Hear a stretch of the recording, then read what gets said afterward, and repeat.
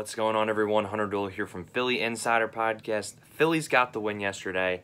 I'm wearing the Nola shirt. He did kind of fall off a little bit towards the end of his outing. We'll get into that, but I want to talk about the positives first. Let's get into the lineup a little bit. Kyle Schwarber, I don't have any evidence that I predicted it, but I was feeling it because the energy was there from when Kutch did it a few years ago. Energy was way better than that, actually. I mean, they sold out yesterday. I could not believe that. It's really the first time we've kind of felt this since 2011, but Schwarber got a hold of the pitch, took it to the yard, and you know that just started the day. You knew we were going to win after that. But it did get a little dicey at some points. But anyway, moving through the lineup a little bit. Look, I mean, it was really just moved down the line after that. Like we didn't have a ton of big hits, but they just kept moving the chain. You know, Harper had a really big double, you know, to left center field. I was a little mad he tested the arm. I mean, he ended up getting in there, but you know, I feel like now, you know, I like his over-aggressiveness at times, but I think there's also times to tone it back a little bit and say, hey, now we've got Castellanos behind me. We've got a lot of depth in the lineup. I don't need to be this guy to try to get into scoring position every time, right? So that's something I'm going to be watching a little bit. It's game one. I mean, it ended up working out beautifully, so I'm not too mad about it.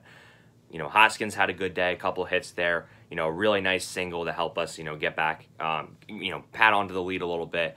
And yeah, I mean, Gregorius had a nice RBI single there to drive Hoskins in. Just a good piece of hitting against the shift, too. Segura had a hit yesterday. I love Segura. I'm really looking forward to, you know, seeing him play this year.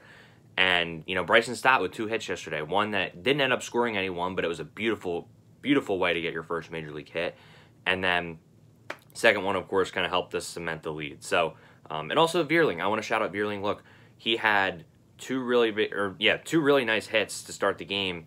Unfortunately, they had him positioned perfectly with Piscotty out in right field, but those are 2 very, very well hit balls, and one of them ended up being a sac fly. That's all you need from a guy in the 9-hole to turn it back over to Schwarber at the top, right? So he did his job, and then Castellanos, the one guy who I didn't talk about. Look, 3 strikeouts, but then he comes up clutch with that double. You know, tried to stretch it into a triple, but he comes up clutch, helps us cement the lead as well, and we end up winning the game because of that. So yeah, that was huge. All these guys contributed in the lineup. It was a massive thing to see. And even JT got a hit. He got a walk, getting on base, scored a run. You know, that's what we need from him at the 2-hole. So, yeah, all these guys contributed. It was great to see them just move down the line. Hey, let's just move runners, right? We're not going to try to do anything fancy. We're going to have plenty of time for that throughout the year to hit just bombs over and over again, right? So, yeah, great job by the lineup today. Yeah, and as far as the pitching goes, look, Nola, I know he did give up that home run. I mean, you could see that, you know, once it gets to kind of that third time around the lineup, teams start to figure him out a little bit.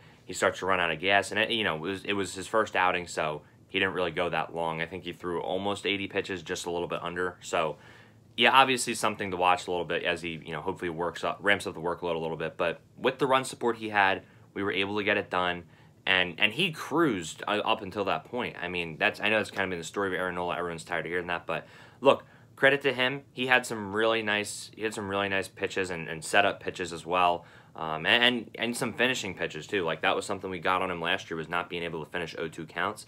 He did that a good amount of the time yesterday. So props to him. I still want to credit him. He had a good day, but got to limit the home runs this year. That wasn't a good sign to see that pop up again. And then as far as the bullpen goes, look, Familia in hand. I know they gave up a run. It got a little bit dicey there. You know. Run was obviously on the error by Stott and Hoskins, so that's something that's got to get cleaned up. But hey, at the end of the day, they got the job done. They both got a strikeout each, and they were able to get out of the inning. So that's all that matters.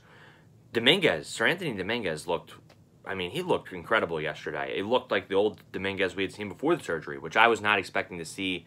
I didn't, you know, I think his velocity was definitely better this spring, but I didn't know if I was expecting him to just come in and just be lights out like that. Props to him. That is such an encouraging sign. If he can pitch like that, that is going to be a really, really crucial part of this bullpen moving forward. And then Knebel. I mean, at the end of the game, 2 strikeouts.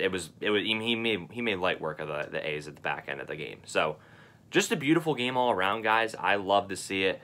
It was really special to just see the Phillies come out in front of a sellout crowd. You know, almost blow the game, but perform the way they did and be able to close it out. Yeah, just a special opening day to start what is hopefully a really, really special season. And speaking of which, we've got Game 2 today. We got a familiar foe in Cole Irvin coming to town.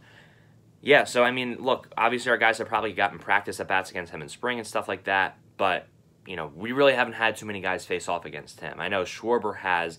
He's 2 for 3 with a double. Maybe he can do something again this time, this year. We'll see. The small sample size, though, so who knows.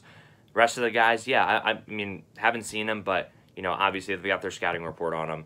Irvin's not really going to, he's not really going to wow you with, high velocity or anything like that, but he's a guy who's, he's able to get guys to chase, and he's able to locate where he wants to locate at least from what we saw from last year, Definitely started the year a little better than he finished, but, he still had a really, really solid season last year. And guys I'm watching in the Phillies lineup today, as far as that goes, I'm going to be watching Castellanos. He has a really good track record against lefties, phenomenal track record, actually. I think he's going to have a good day and bounce back from his first 3 at-bats yesterday, carry what he did in the last at-bat into this game. And, yeah, I'm also going to be watching Rhys. Not as good against lefties as Castellanos, but I think he will do some damage today and be able to drive some guys in. So, yeah, I'm looking at those guys. I'm looking at Bohm making his 2021 debut, coming off of what was, obviously not the best year last year. So even if he can take advantage against the lefty and be able to take advantage of an opportunity to start as well. So, yeah, those are the guys I'm looking at. Also, just on defense, Bohm, that's going to be big today. We have Kyle Gibson on the mound. He's going to get some ground balls. Can Bohm be able to just manage and weather the storm and not make any crucial mistakes? Didi as well. Can we see Didi just, buckle down? I know Didi was fine yesterday, but talking about last year, Didi was not the best at defense on shortstop. So, yeah, Gibson, I'm looking forward to seeing him pitch today. He's definitely going to get the ball on the ground. I think he's going to do fine. I feel good about Gibson starting the season. And yeah, guys, that's pretty much my thoughts on Game 1 and then going into Game 2. Let me know if you guys have any comments, questions, concerns. And we'll be doing a post-game again after Game 2. Hopefully I'll get Nate or Ian or someone else on here with me. But yeah, thank you guys so much for watching. Ring the bell. Smash the bell, as the Phillies are trying to trademark right now. But yeah, we'll see you guys later. MV3, God bless y'all.